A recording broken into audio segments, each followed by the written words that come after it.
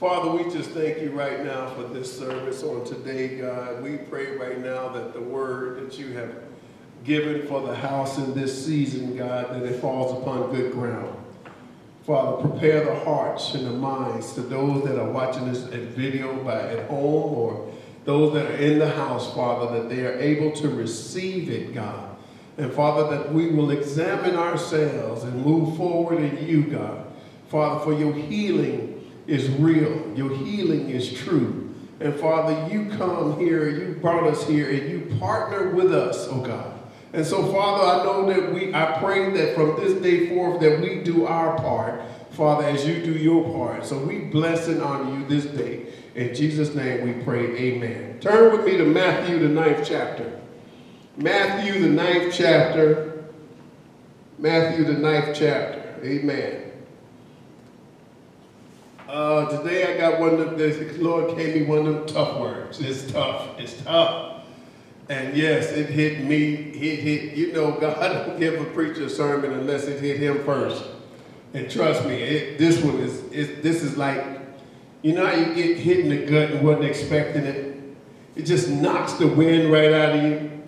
Well, how many of you know God can send a word that'll knock the wind out of you, but he also sent his son Jesus there to resuscitate you. Amen. You got so if this word knocks the wind right out, you just know that Jesus is standing by. Amen. Matthew, the 9th chapter, we start at verse 35, and it reads, "And Jesus went about all the cities and villages, teaching in their synagogues and preaching the gospel of the kingdom, and healing every sickness and every disease among the people." He healed every sickness and every disease among the people. But when he saw the multitude, he was moved with compassion on them because they fainted and were scattered abroad as sheep having no shepherd. Then said he unto his disciples, "The harvest is truly is plenteous, but the laborers are few. Pray ye therefore the Lord of the harvest that he will send forth laborers into his harvest." Amen. When he says send forth laborers into his harvest, you have to be a disciple, anointed of God, in order to harvest. Amen. Amen. Because it's the anointing that breaks the yoke. It's not the gift, it's the anointing. Amen. So today's message is, and I'm going to read verse 35 again. "And Jesus went about the cities and villages, teaching in their synagogues and preaching the gospel of the kingdom and healing every sickness and every disease among the people." He didn't say some diseases. He didn't say a little bit. He said every sickness and every disease. So today our subject title is sickness and disease.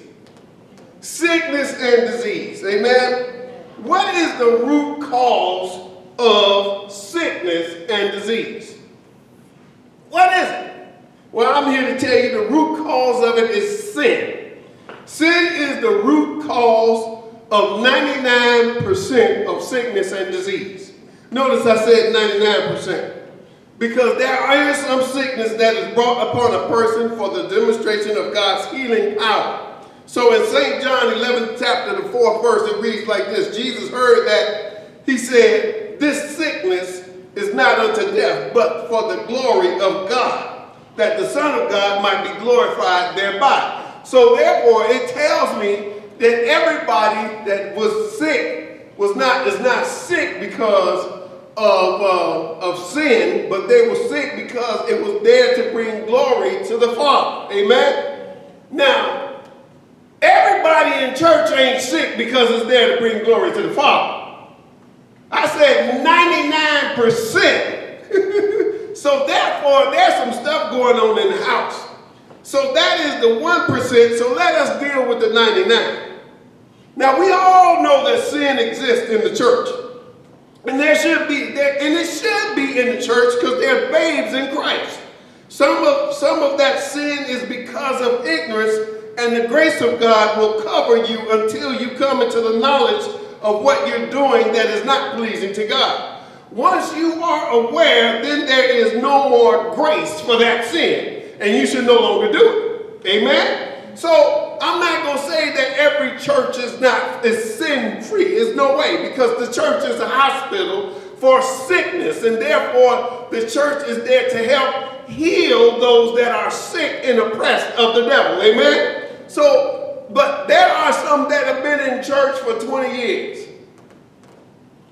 If you've been in church for more than 7 years and you're still practicing, notice I said practicing sin, you're going to have a problem. Amen? For we all know the wages of sin is death. So death is not immediate in most cases, but something is introduced in your body that is designed to pay you your wages. Amen? Now in church, we're eager to point out the obvious sins. We're eager to point out homosexuality. The church used to be eager to point out adultery and fornication. However, now that seems to be a normal practice. The church used to be eager to point out liars and thieves and those that violate the top 10, but we don't seem to point those out no more. It seems to be normal practice in the house of God. Amen. They don't want to talk about the sin that's prevalent in the house. They want to point the finger at those obvious sins. But today I want to talk about one of those sins that is not in the top 10, but prevalent in the church. I want to talk to you about gluttony. I want to talk to you about overeating. Now we know the flesh is enmity to God. It's God's enemy. Yet in society, we are taught that when your heart breaks, go get you a gallon of ice cream and eat until you feel better. Some people like Ben and Jerry, some people like Brahms, but I got my favorite too. It's called Bluebell. Amen? But you know, we're taught to eat until the sorrow goes away, but that's one of the biggest tricks of the enemy, because you're already depressed. Amen? You're heartbroken, you're depressed, and now you eat and look down and see an additional 30 pounds. And now you're more depressed and the cycle continues because of the additional 30 pounds you continue to eat. And then there's 50, then there's 70, and now 100 in some cases. And now this isn't the scenario for everybody, but I'm just saying this is one that has captured many. Amen? The Bible addresses what one is to do when he has a heavy heart. But I have never heard it discussed in the house of the Lord. I've never heard it discussed across the pulpit of what do I do when my heart is broken? What does the Bible say? They skip around this scripture. I wonder why. Proverbs 31, go there for me, because I want you to see this. You know, I ain't got nothing but Bible, so I can only teach. If God said it, if it's true, it's true. Let's just deal with it. Amen? Proverbs 31 verse 4 reads like this. It is not for kings, O Lemuel. It is not for kings to drink wine, nor for princes strong drink. So I tell you right there, if you plan on being a king, that's not for you. Lest they drink and forget the law and pervert the judgment of any of the afflicted. So when you drink, you forget the law and you forget the weak and you forget to help people that are in need. He said, but verse 6, it tells you what happened. It says, give strong drink unto him that is ready to perish. So if you're ready to die, go on, get you a shot of cognac. Amen. Shot of, that number 6. That mash, that bean, get you some tip. You're ready to die, go on, get you some strong to drink, because that's what it says. And I ain't got nothing but word.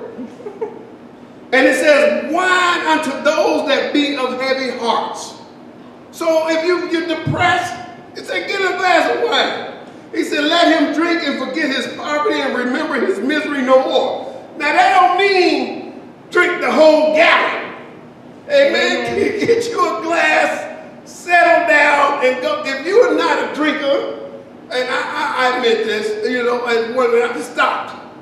When I used to have a glass, it put me to sleep. Just go to sleep. So if you're not a drinker, just get you a glass, go on to sleep. Just sleep it off. In the morning, start a new day. and move forward.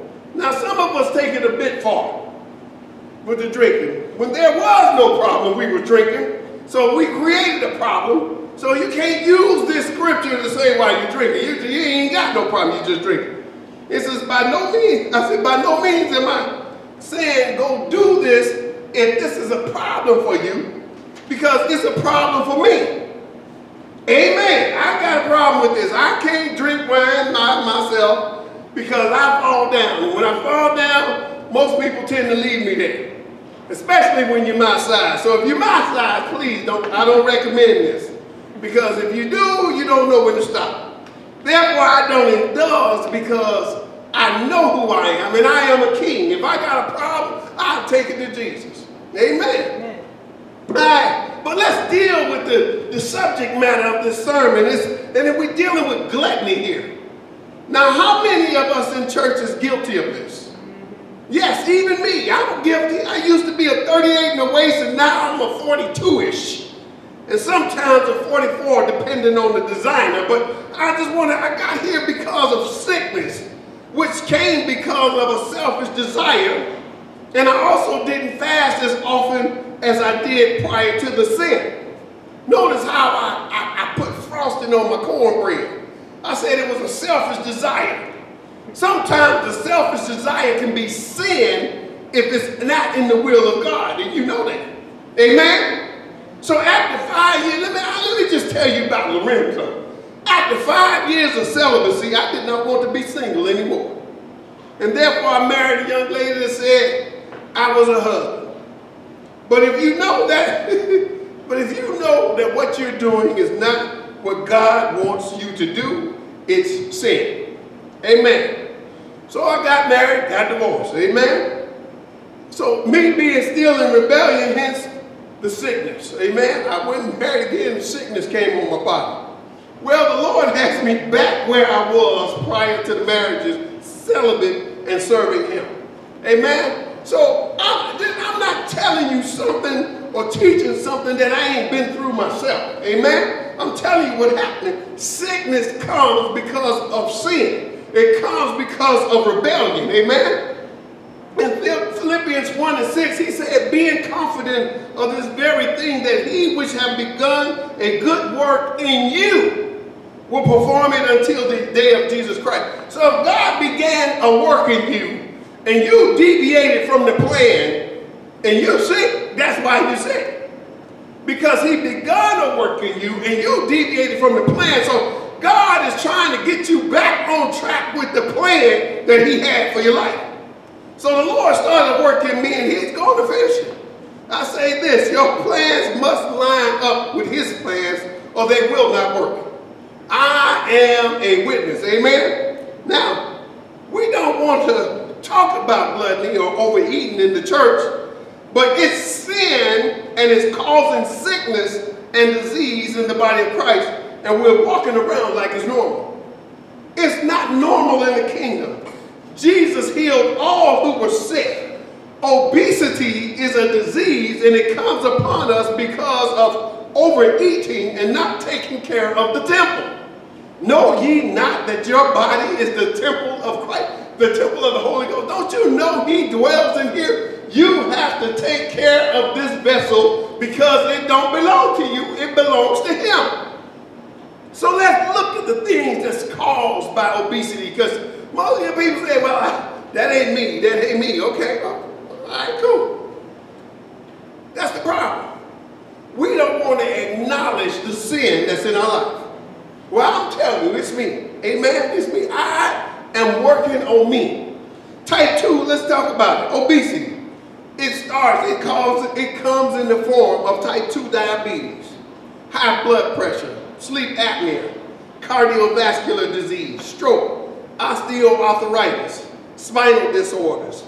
Type 2 diabetes can cause amputations, heart disease, stroke, kidney disease, circulatory and nerve defects, hard to heal infections, impotence, respiratory disorders, asthma, cancer.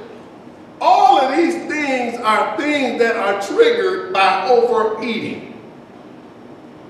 Obesity can have a dramatic impact on your body. body. Now, I could go into detail on all of these, but I know our attention span is about that long. So I'm just going, I identified it. You recognize it. If it ain't you, okay, cool. But if it is you, examine yourselves. Amen? God said, examine ourselves. Hold up the mirror of this word to your life. Look at your life and what did you do? Where did you go wrong? What is it that you did that's not pleasing to the Holy Ghost? What is it that you're doing? What is it that God told me to do and I just went in the opposite direction that is causing these things to happen to me? Look, I don't know about your life, but you know about your life. See, Jesus came to set the captives free, and he healed all that was sick. So in order to get healed, your first thing you must do is acknowledge that there is sin in my life. But I just eat a little bit at midnight, at 2 in the morning, at 3 in the morning. When I can't sleep, I just eat a little bit. Well, I'm sorry. It will sneak up on you and overtake you. Amen? I must ask the question, let me tell you this. Obesity has a dramatic impact on your body. The conditions related to obesity can be detrimental to your health. However, many of these complications can be avoided or cured through weight loss. Oh, I just said the word now. Weight loss. When was the last time that you went on a real good fast? And I say, I'm just asking, not this modified stuff where you can eat this, that, and this, eat just a little bit of it. No, a fast. When you cause this flesh to cry out for food. When was the last time you mortified this body for the presence of God in your life? We need to get back to mortifying this flesh. Amen? He said with every temptation, God made a way of escape. The way of escape is called self-discipline. Amen? In order to be a disciple, you must be able to discipline yourself. We have to get this flesh under control. Many of us started off as disciples, but somewhere along the way, we lost our willingness to discipline ourselves. How do I know? Well, look at your fruit. Look at the fruit that is in the church. Amen. I'm talking. Look at the fruit that's in the pulpit. I'm not exempt. Look, I told you it used to be a 38. It's a 42 right now. 42. But I tell you, I'm working on me. I'm going to get this back down. I'm telling you this because you can measure it from this day forward. Because Lorenzo is going to do what God say do. Amen? And so I need you to jump on board and for you to do what God say do. He said one of the fruits of the Spirit is self-discipline. Why? Because we have to crucify this flesh. This flesh is an enemy of God. It hates your spirit. If the flesh will take you out, if you let it, it wants to expand. Because Paul said, in this flesh dwelleth no good thing. In this flesh will always have you have a selfish desire. And when that selfish desire has come from your mind into your heart, it manifests and the sin is there. No man has ever said God tempted you because he didn't. The selfishness, the selfish desire within you, that flesh that you didn't mortify is now able to overtake your spirit and do what it want to do. Amen? So we must mortify, meaning kill. You got to take this flesh up Golgotha hill and nail it to the cross. Amen? And the only way you're going to nail it to the cross is to stop eating. Amen?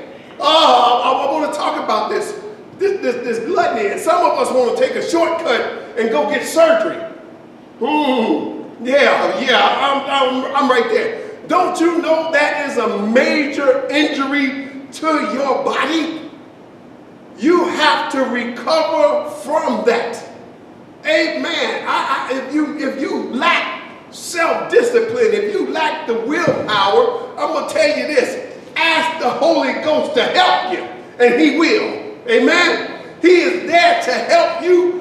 He was there to help you do the things of God. So just like he will keep you, just like he fills you, he will not come in the area until you invite him. Invite him to the dinner table. Invite him on your plate. Invite him inside your stomach. Invite him to guard your mouth so that you don't consume so much. Ask him for wisdom and he will help you. And if you don't want to ask him, oh, amen, I'm going to tell you, if you don't want to ask him and you still need some help, I remember when I was a child, before this gastric bypass surgery thing was happening, one of the things that they used to do was they would go to the dentist and the dentist will wire the person's mouth shut. Amen. And that will cause you to fast, okay? Because the only thing you can consume with your mouth wired shut is what goes through a straw. Amen. I would rather suck my food through a straw than to get that gastric bypass and have that major injury in my life. There's no guarantee that you're going to get up from that surgery. There's no guarantee that that surgery going to heal up nicely. I'm telling you, exercise some self-discipline in your life and let the Holy Spirit help you. I know that blue bell is good. Amen. It's good. I love me a homemade cake and some bluebell, an apple pie. You know, I love Snickers. Well, I used to like Snickers. I don't Snickers don't break. But I love me a Milky Way, a Three Musketeers. We have to back off of those things. Amen. And exercise some self-discipline so that sickness and disease don't inherit this flesh. Amen. This flesh will take you out if you let it. Now, it's slower moving in taking out the saints than it is in the non-believer. But the results are the same. It will take you out before your time. Now, I want to put a claim here. In Deuteronomy, you want to talk about, well, where did they deal with gluttony in the Bible? Well, let's go to Deuteronomy 21. I got to go to the Old Testament. I'm going to tell you how serious this is. How serious this is. In Deuteronomy 21, there's a woman and a husband had a son. He was out of order. And in verse 20, they brought him before the elders. And it says this. It says, and they shall say unto the elders of his city, this is our son, stubborn and rebellious. He will not obey our voice. He is a glutton and a drunkard. Amen. He just eating up everything and drinking up everything. And all, verse 21, and all the men of his city shall stone him with stones. This is how serious this is. They shall stone him with stones that he die. So shalt thou put evil away from among you. This is an evil spirit. And all of Israel shall hear and fear. This is an evil spirit that is sitting up in the church today, and we act like it's normal. He was a rebellious child, a drunkard, wouldn't obey, and a glutton, and he was taken out before his time. Now, don't get me wrong. I say everybody got different body types. We weren't all expected to be one body type, but you have to be the best you can be. Everybody wasn't meant to be a brick house, and everybody wasn't meant to be a Arnold Schwarzenegger. No, but you got to be the best you can be. Take care of the temple. Oh, well, my family just big boned it. I have never seen a fat skeleton. So big boned is not the answer. Yo, you need to be the best you can be. And if the best you can be is 300 pounds, 350, I'm going to ask you this question. I told you this is a tough one. How many people do you know that's 60 and older weighing 300 pounds? Amen. Come on. Do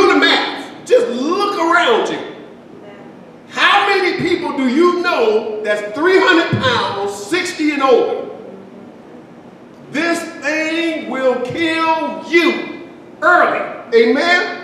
It is the wages of sin. So stop. You're overeating. We don't want to talk about that in the church. But we get out of here on Sunday mornings, and the first thing we do is we head to a buffet. That is the devil.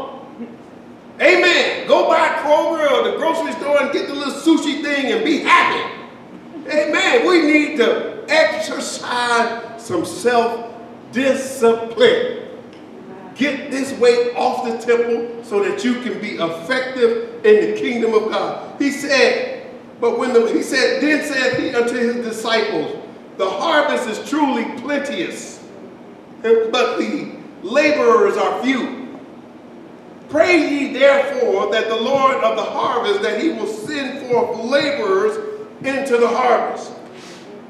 I have to talk about the leadership.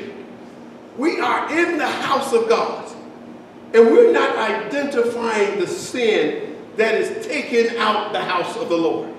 The sin is in the house, and it's called a buffet. We got to look, I'm sorry. Exercise some discipline. And the church is guilty of it. Well, we're going to go on a fast, but let's just go on a Daniel fast where we can eat. No! Just give me a good 3 days of just water. A good 3 days. You got to take some medicine and eat some food with it. Do something with your medicine. Just do something for 3 days. Give me a good 3 days. Just give me a good 3 days of a fast. Amen. Take away something, kick back from the table. Amen. And discipline yourself so that you can be effective in the kingdom. So that you can be a laborer in the vineyard and you won't lose. You know what? It's hard to witness to somebody when you're 300 pounds and you got to go to the 3rd floor on the door and knock. You ain't going up there. That person going to miss out because you wouldn't kick away from the table. Oh, I'm going there. We have to be effective in the kingdom. And you cannot be an effective witness and you halfway dying talking about the Lord saves. Amen. Right now. Amen. Amen. Get it together. Amen. So I tell you this. I'm not talking to nobody but myself. Because I've been in that position and I sent other people to the 3rd floor. Amen. I know what I'm talking about. Because y'all can go. I'm going to get this 2nd floor right here. I know exactly what I'm talking. I'm not telling you something I ain't been through. So I'm telling you this. Get this temple together so that you can be an effective laborer. You are a disciple. Exercise some self-discipline in your life. The self-discipline of kicking away from the table. You are not losing weight if you go to bed and you ain't hungry. Go to bed hungry. Pray, thank God that you're able to sleep. I'm telling you. And after the first 20 pounds, I assure you, you will feel so great. But don't stop there because some of us got a lot more to go. I know I got a lot more to go. I'm telling you now, I showed you. You see how tight this jacket is on me. But I tell you this, I'm going to exercise some self-discipline. I'm talking about me too. I'm going to exercise some.